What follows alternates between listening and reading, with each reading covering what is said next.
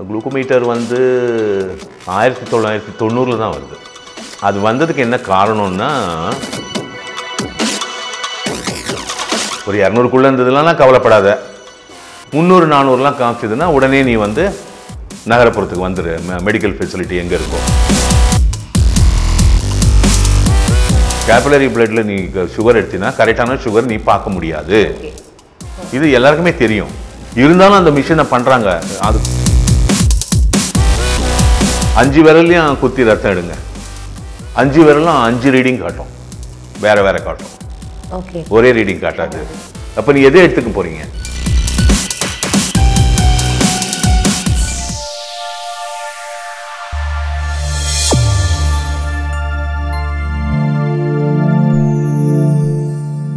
Hi viewers, welcome to Dr.C.K.Nandagopalan channel. இந்த எல்லா எபிசோட்ஸ்லயும் நம்ம இப்போ சுகரை பத்தின நல்ல ஒரு கிளாரிஃபிகேஷன் கிடைச்சிருக்கு.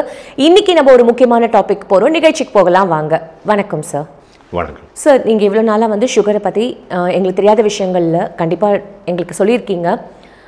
பட் இப்போ ஒரு முக்கியமான விஷயம் பத்தி எனக்கு வந்து ஒரு டவுட் இருக்கு சார். அது வந்து என்னன்னா, இந்த கிளைகோமீட்டர் வந்து இப்போ பார்ட் ஆஃப் அவர் லைஃபாக மாறிடுச்சு சார். எல்லார் வீட்லேயும் கண்டிப்பாக இந்த டயபெட்டிக்ஸ் இருக்கிறாங்கல்ல, அவங்க வீட்டில் எல்லார் வீட்லேயுமே வந்து இந்த கிளைகோமீட்டர் இருக்குது சார். அதை பற்றி கொஞ்சம் சொல்லுங்களேன்.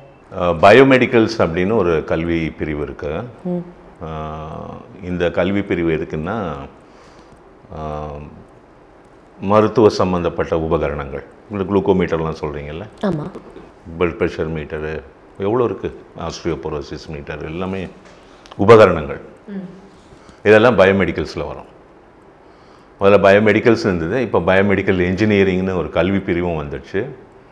2005 பயோமெடிக்கல் இன்ஜினியரிங் பிஇ கூட இருக்குது. You can do bachelor of engineering in biomedical engineering, பிஎம்இன்னு பேர். அதுலேருந்து வந்தது தான் இந்த குளுக்கோமீட்டரு. குளுக்கோமீட்டர் வந்து 1990 தான் வருது. 32 வருஷத்துக்கு முன்னாடி தான் வந்தது, அதுக்கு முன்னாடி கிடையாது. அது வந்ததுக்கு என்ன காரணம்னா, ஒரு ஸ்பெசிஃபிக் ரீசன் இருக்குது அது வந்ததுக்கு. இந்த அமெரிக்காவிலலாம் இந்த விவசாய கம்யூனிட்டிஸ் இருக்காங்க இல்லையா, அக்ரிகல்ச்சரல் கம்யூனிட்டி, அவங்க வந்து நிறைய மாகாணங்களில் வந்து ரொம்ப ரிமோட்டாக இருப்பாங்க. ஒரு நகரப்புறத்துக்கு வரணும்னா 300 மைல் 400 மைல் வரணும். அவங்க அங்கெல்லாம் மைல்னால் 1.6 கிலோமீட்டர்ஸ். ஸோ பார்த்துங்க, 300 மைல்னால் ஒரு 500 கிலோமீட்டர் வரணும் அவன். ஸோ இந்த டயபெட்டிக்ஸ் வந்து இந்த ப்ராசஸ் ஃபுட் இண்டஸ்ட்ரினால் வளர்ச்சி அடைந்த நாடுகளில் வந்து 1965-70 அப்புறமா நிறையவே வர ஆரம்பிச்சிடுச்சு. ஸோ அவங்கெல்லாம் வந்து ஒரு பிளட் டெஸ்ட் பண்ணிக்கணும் அப்படின்னா, they have to come 300 miles 400 மைல்ஸ்லாம் அவங்க கார் ஓட்டின்னு வரணும். அங்கெல்லாம் அந்த மாதிரி ரிமோட் ஏரியாஸ்க்கெலாம் பப்ளிக் டிரான்ஸ்போர்ட்லாம் கிடையாது. நம்ம ஊர் மாதிரிலாம் பஸ் சர்வீசஸ்லாம் கிடையாது. அங்கே வந்து பிளட் டெஸ்ட் எடுக்கணும்.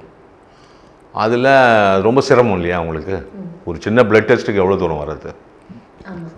அதனால் என்ன பண்ணாங்க, இவங்களெல்லாம் ஃபெசிலிட்டேட் பண்ணி இவங்களுக்கு ஒரு பாதுகாப்பான ஒரு வழிமுறை இருக்கணும் அப்படின்னு டிசைட் பண்ணி தான் இந்த கிளைகோமீட்டரோ குளுக்கோமீட்டரோ கண்டுபிடிச்சாங்க. ஒரு சின்ன மெஷினை நீ வீட்லேயே வச்சு நீ பண்ணிக்கலாம். அதாவது எப்படின்னா, உனக்கு குளுக்கோமீட்டரில் வந்து சில டிஸ்அட்வான்டேஜ் எல்லாம் இருக்குது. இதை வந்து எதுக்கு பண்ணாங்கன்னா, இந்த மாதிரி காரணத்துக்காக பண்ணிவிட்டு அவங்க என்ன சொன்னாங்க, ரொம்ப அன்கம்ஃபர்டபுளாக இருந்தாலோ, ரொம்ப மயக்கமாக இருந்தாலோ, ரொம்ப ஒரு சுகர் ஜாஸ்தி ஆச்சுன்னா 300-400 மேலே போச்சுன்னா உங்களுக்கு ஃபீலிங் நிறைய தெரிஞ்சிடும். அந்த மாதிரி தெரியும் போது நீங்கள் குளுக்கோமீட்டரில் செக் பண்ணுங்கள். செக் பண்ணிவிட்டு 300-400லாம் காமிச்சதுன்னா, ஒரு 200க்குள்ளே இருந்ததுலாம் கவலைப்படாத, 300-400லாம் காமிச்சதுன்னா உடனே நீ வந்து நகரப்புறத்துக்கு வந்துடு, மெடிக்கல் ஃபெசிலிட்டி எங்கே இருக்கோ, ஹாஸ்பிட்டல்ஸு, டெஸ்டிங் இதெல்லாம் இருக்குது. ஆக்சுவலாக நீங்கள் பார்த்தீங்கன்னா, ஒரு சர்க்கரையினுடைய அளவு வந்து நீங்கள் பிளாஸ்மாவில் தான் டெஸ்ட் பண்ணணும். இங்கேருந்து எடுக்கிறாங்க இல்லையா, மெயின் வெயின்லேருந்து, அதில் தான் நீங்கள் டெஸ்ட் பண்ணணும் உங்களுக்கு.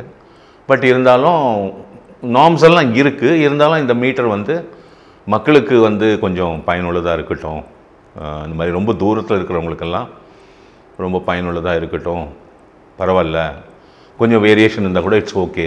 அவனுக்கு 500 600லாம் காட்டுச்சுன்னா ஹீஸ் இன் ரியல் டேஞ்சர்.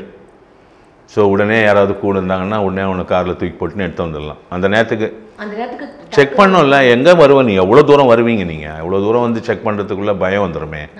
அங்கேயே செக் பண்ணிட்டீங்கன்னா ஓகே, வாங்க ஃபோனில் கூப்பிட்டு இது மாதிரி எனக்கு இருக்குன்னா சரி நீங்கள் ஒன்றும் கவலைப்பட வேணாம், நீங்கள் பொறுமையாக கிளம்பி வாங்கன்னு சொல்லிவிடுவாங்க. யாராவது ஒருத்தர் கார் டிரைவ் பண்ணி கூப்பிட்டு வந்துடுவாங்க. இதுக்காக பண்ணாங்க. ஆனால் இந்த சர்க்கரை வியாதியினுடைய எண்ணிக்கை மற்ற பார்ட் ஆஃப் வேர்ல்டெல்லாம் ஒரு மாதிரி ஏஷியன் கண்ட்ரீஸு இங்கெல்லாம் அதிகமாக அதுக்கு நிறைய காரணம் நம்ம ஏற்கனவே பேசிட்டோம். ஆக ஆக ஆக மேலே போக இதோட பிஸ்னஸ் ஆப்பர்ச்சுனிட்டி பார்த்தாங்க. ஓகே, பிஸ்னஸ் ஆப்பர்ச்சுனிட்டி பார்த்துட்டு இறங்கி இதை வந்து உலகம் பூரா விற்றாங்க, விற்க ஆரம்பித்தாங்க 2000க்கு அப்புறம்.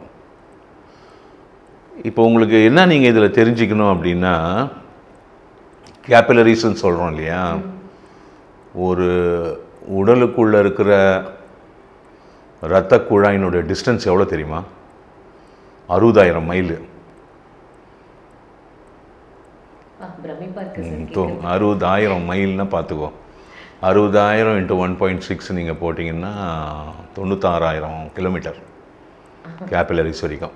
இப்போது ஒரு ஸ்கொயர் இன்ச் நீங்கள் ஒரு ஸ்கொயர் இன்ச் ஸ்கின்னு கீழே நீங்கள் நெட்டில் போய் பார்த்தீங்கன்னா hundreds and hundreds of capillaries இருக்கும், ரத்த குழாய்கள். Veins and capillaries. கேபிலரி அது ரத்த குழாய் தான். ஏன் அதுக்கு கேபிலரி பேர்னா ரொம்ப அதுதான் இருக்கிறதுலே சின்னது மெலிசான குழா. அதான் சொல்லியிருக்கோம் நம்ம வீடியோவில், ஒரு மனித ரோமத்தை 16 பிரிச்சிங்கன்னா எவ்வளோ மெலிசாக இருக்குமோ அவ்வளோ மெலிசாக இருக்கும். இந்த கேபிலரி பிளட்டில் வந்து நீ சுகர் எடுக்கக்கூடாது. According to the medical protocol capillary blood sugar should not be seen. இங்கே வச்சு தான் சார் இப்போ எடுக்கிறோம், அதை நீங்கள் எடுக்கக்கூடாதுன்னு சொல்கிறீங்க. அதாவது இந்த கேபிலரி பிளட்லேருந்து சுகர் அது வந்து சுகர் கரெக்டாக ரிவீல் பண்ணாது, பிளட்டோட மொத்த ஃப்ளோவும் அங்கே வந்து இருக்காது. கேபிலரி பிளட்டில் நீ சுகர் எடுத்தினா கரெக்டான சுகர் நீ பார்க்க முடியாது. இது எல்லாருக்குமே தெரியும், மருத்துவ விஞ்ஞானத்தில் நவீன விஞ்ஞானத்தில் தெரியும். இருந்தாலும் அந்த மிஷினை பண்ணுறாங்க. அது பண்ண காரணம் உங்களுக்கு சொல்லிட்டேன், ஒரு சேஃப்டிக்கு வச்சுக்கோ அப்படின்னு. கேபிலரி பிளட் வந்து இப்போது 5 விரல் இருக்குது, 5 விரல்லையும் குத்தி ரத்தம் எடுங்க, 5 விரலும் 5 ரீடிங் காட்டும், வேறு வேறு காட்டும், ஒரே ரீடிங் காட்டாது. அப்போ நீ எதை எடுத்துக்க போகிறீங்க?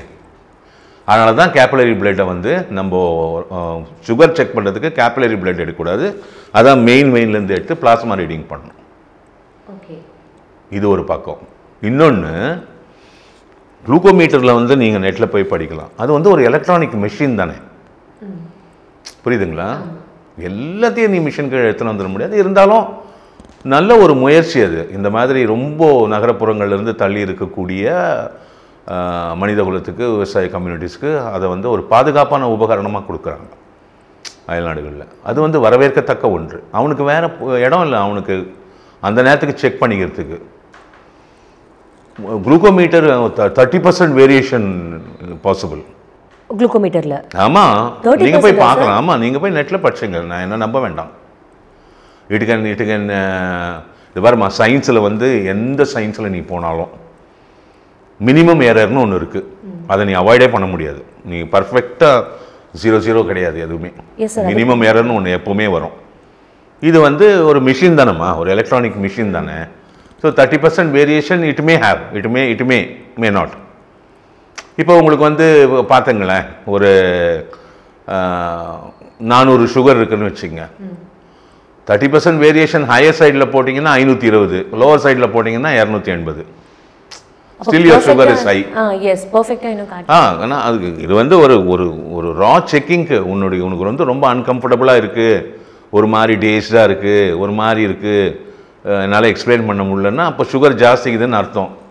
பேக் ஹெட் ஒரு மாதிரி வலிக்குது, ஒரு மாதிரி ஸ்பின்னிங்காக இருக்குது, அது மாதிரிலாம் இருக்கும்போது சுகர் பேஷண்ட்ஸ்க்கெலாம் கிளியராக தெரிஞ்சிடும். சுகர் ஜாஸ்தி ஏறிச்சுன்னா நல்லா தெரிஞ்சிடும், க்ளீனாக ஃபீல் பண்ணுவாங்க. நல்லா அப்சர்வன்ட்லாம் கிட்டத்தட்ட 90% of the people they'll know, oh my sugar is on the higher side அப்படின்னு. ஒரு மாதிரி லூஸாக ஃபீல் பண்ணுவீங்க, ரொம்ப ஃபன்னியாக ஃபீல் பண்ணுவீங்க. அப்போ செக் பண்ணி பார்த்துட்டு ரொம்ப அலாமிங்காக இருந்ததுன்னா உடனே நீங்கள் வந்து கார் எடுத்துக்கின்னு நகர்ப்புற மருத்துவமனைக்கு வந்துருங்கன்னு தான் அவங்களுடைய அறிவுரை. ஆனால் அதை என்ன பண்ணாங்க இவங்க, உலகம் பூரா விற்று கோடிக்கணக்கில் பணம் பண்ணாங்க. இங்கே இப்போ சென்னையில் இருக்கிறவங்களுக்கு குளுக்கோமீட்டர் தேவையில்லையே. எதுக்கு தேவை? இல்லை சார், இப்போ நான் காந்தி நகரில் இருக்கேம்மா, நான் நான் நடந்து போனேன்னா எனக்கு 100 அடியில் எனக்கு லேப் இருக்குது. கரெக்டு தான் சார். பட் இப்போது வேலைக்கு போகிறவங்க டக்கு வேலைக்கு போகிறவங்கன்னா என்னம்மா உடம்போட என்ன பெரிய வேலை? ஒரு 10 நிமிஷம் போய் பிளட்டு கொடுத்துட்டு போக மாட்டியா? இப்போ இங்கே தான் ப்ராப்ளமும் திருப்பி வருது. இப்போது முக்கால்வாசி அந்த இரத்த பரிசோதனை மையங்களில் வந்து அந்த ரெகுலர் முன்னாடி நம்ம பண்ணிட்டு இருந்த அந்த பிளாஸ்மா டெஸ்டிங் அவ்வளோ பண்ணுறதில்லை. இப்போ ஓகே, பிளட் சாம்பிள் போச்சுன்னா குளுக்கோமீட்டரில் வச்சு அவங்களுமா ஈஸியர் இல்லையா, உடனே பார்த்துருவாங்க. முன்னாடி வந்து அந்த மார்னிங் ஃபாஸ்டிங் பிளட் சுகர்னு வந்து இப்போ வீட்லேருந்து கூட வந்து எடுத்துப்பாங்க சார். ஆமாம், எடுத்துப்பாங்கம்மா. பிளட்டு வேணும். எப்படி இருந்தாலும் பிளட் இருந்தால் தானே சர்க்கரை இருக்குதா இல்லையான்னு செக் பண்ண முடியும். பிளட்ல எவ்வளோ சுகர் வந்து எடுத்துப்பாங்க, குளுக்கோமீட்டரில் வச்சு ரிசல்ட் எழுதிடுவாங்க. ஓகே சார், புரியுதுங்களா? ஃபஸ்ட்டு வந்து நீங்கள் கேப்லரி பிளட் எடுக்கக்கூடாது. இப்போ சென்னை மாநகரம், பெங்களூர் இந்த மாதிரி நகரப்புறங்களில் இருக்கிறவங்களுக்கு பக்கத்துலேயே உங்கள் ஏரியாலேயே 1க்கு 10 இருக்குது. ஃபோன் பண்ணால் வீட்டுக்கு வந்து ரத்தம் எடுக்கிறதுக்கு ஆள் இருக்குது. ஃபோன் பண்ணால் ஆஃபீஸில் வந்து ரத்தம் எடுக்கிறதுக்கு ஆள் இருக்குது. அப்படி இருக்கும்போது நீங்கள் ஏன் குளுக்கோமீட்டரை டிபெண்ட் பண்ணியிருக்கணும்? ஸோ பிஸ்னஸ் பர்பஸில் என்ன பண்ணாங்க, அதை ஒரு பிஸ்னஸ் மாடலாக எடுத்துன்னு வந்து அதை உலகம் பூரா விற்று தள்ளிட்டாங்க. இன்னும் விற்றுனேக்கிறாங்க. இப்போ புரியுதுங்களா குளுக்கோமீட்டர் எப்படி தான் கதைன்னு? 1990 தான் வருது. இந்த 32 வருஷத்தில் 20 வருஷம் 20 வருஷம் சொல்லலாம், இல்லை 15-18 வருஷம் சொல்லலாம். Huge amount of a business model is made. It is not வந்து உங்களுக்கு authentic way of checking blood sugar வந்து பிளாஸ்மா டெஸ்ட் தான் பண்ணணும். நீ மெயின் வெயினில் தான் பிளட் எடுக்கணும், கேபிலரி பிளட் எடுக்கக்கூடாது. அதனால் குளுக்கோமீட்டர் வந்து வீட்டில் ஒரு பொம்மை வச்சுக்கிற மாதிரி. நீ எல்லார் வீட்லேயும் எப்படி கேஸ் ஸ்டவ்வும் கேஸ் இல்லாமல் இருக்க முடியாதுல்ல, அந்த மாதிரி குளுக்கோமீட்டர் வந்துடுச்சு இன்றைக்கி. இதில் என்ன பண்ணுறாங்க, நிறைய டயபெட்டிக் பீப்புளெலாம் என்ன பண்ணுவாங்கன்னா, லிட்டில் பேரனாய்டு, அதாவது ரொம்ப சென்சிட்டிவான ஆளுங்களாக இருப்பாங்க. அப்பப்போ செக் பண்ணி பார்த்துப்பாங்க. ஆமாம், ஒரு நாளைக்கு 4 ஹவருக்கு ஒரு வாட்டி கூட செக் பண்ணிப்பான் ஒருத்தன். அது வந்து நல்லதில்லை, உன் மென்டல் ஹெல்த்துக்கு நல்லதில்லை. ஒரு பயம், புரியுதுங்களா? இப்போ என் ஃப்ரெண்டோட பிரதர் ஒருத்தர் இருந்தார். அவர் என்ன பண்ணாரோ, அவங்க அம்மாக்காக அவங்க அண்ணா அந்த ஃபஸ்ட்டு சன் வந்து ஒரு எலக்ட்ரானிக் பிபி மிஷின் ஒன்று வாங்கினார். அதை வாங்கி அம்மாவுக்கு டெய்லி பிபி செக் பண்ணுவார், அவங்க வயசானவங்கன்றதுக்காக. அவனோட பிரதர் ஒருத்தன் தான், அவன் கொஞ்சம் சென்சிட்டிவ், ஹெல்த் சென்சிட்டிவ். அவன் அப்பப்போ போட்டு பார்த்துக்கிறது. அதை ஒரு நாளைக்கு 4 வாட்டி போய்ட்டு அவங்க அண்ணன்கிட்ட போய் சொல்லுவான், ஐயோ எனக்கு என்ன 110/90 தான் இருக்குது, எனக்கு என்ன 110/60 தான் இருக்குது, எனக்கு என்ன ஐயோ இன்னைக்கு 144 காட்டுது. ஏன்னா பிபி வந்து ஒரு ஃப்ளக்சுவேட்டிங் தான், அதுவும் சுகரும் ஃப்ளக்சுவேட்டிங் தான். இதுதான் வந்து உங்களுக்கு இந்த குளுக்கோமீட்டர் வந்த கதை, இந்த குளுக்கோமீட்டர் இன்றைக்கி இருக்கிற கதை, இந்த குளுக்கோமீட்டர்னுடைய டிஸ்அட்வான்டேஜ் அட்வான்டேஜ் எல்லாமே இது தான். Capillary blood will not reveal the sugar. Correct sugar, பாடியோட கரெக்ட் சுகரை கேபிலரி பிளட்டில் நீங்கள் பார்க்கக்கூடாது, மெயின் பிளட்டில் தான் நீங்கள் பார்க்கணும். பட் இன்றைக்கி வந்து கன்வீனியன்ஸுக்காக எப்படி இதெல்லாம் எல்லாமே திசை மாதிரி போயிட்டே இருக்கு. இதெல்லாம் அனலைஸ் பண்ணி நெட்டில் கொடுத்துருக்காங்க. இந்த சயின்டிஃபிக் கம்யூனிட்டி, இந்த பொருளை தயாரித்தவர்கள், இந்த பொருளை கையாள்பவர்கள், இன்றைக்கி இருக்கக்கூடிய மருத்துவ விஞ்ஞானம், இன்றைக்கி இருக்கக்கூடிய அந்த விஞ்ஞான உலகம், இது எல்லாத்தையும் அனலைஸ் பண்ணி கொடுக்குறாங்க. அதைத்தான் நான் உங்களுக்கு அங்கே நான் புதுசாக நான் போய் அந்த மிஷின் உள்ளே போய் நான் என்ன பார்க்க முடியும்? It's an electronic machine. இதோட அட்வான்டேஜ், இதோட டிஸ்அட்வான்டேஜ் எல்லாமே கொடுத்துருக்கு, நெட்டில் இருக்குது எல்லாமே. நீங்கள் யாரும் நம்ம போய் படிக்கிறது இல்லை. ஒரு துறைக்குள்ளே நீங்கள் போகும்பொழுது நீங்கள் பெரிய ஒன்றும் ஆக்ஸ்ஃபோர்டு, கேம்பிரிட்ஜு, கலிஃபோர்னியா, ஸ்டான்ஃபோர்ட்லலாம் நீங்கள் படிச்சிருக்க வேண்டிய அவசியம்லாம் கிடையாது.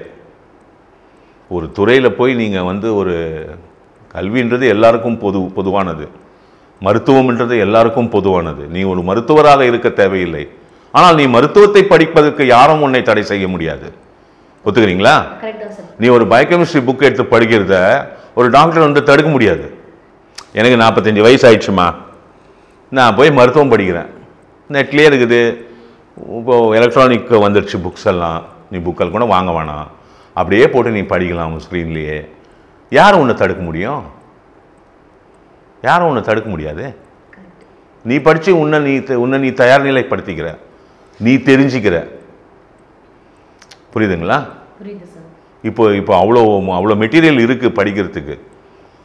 ஸோ நாங்கள் வந்து இந்த மாலிகுலர் சயின்ஸில் இருக்கிறதுனால இந்த டயபெட்டிக் ஃபீல்டு உள்ள வரும்பொழுது எப்படி ஒரு டயபெட்டிக்ஸ், எப்படி ஒரு கார்போஹைட்ரேட் சயின்ஸ், என்னது சுகர், என்ன ரைஸ், வாட் இஸ் வீட், what is milk, what is happening to the blood, what is happening to the haematology, why we are suffering, why the organs are failing, இதெல்லாம் ஒன்று ஒன்றா பார்த்து தான் you should know the whole spectrum.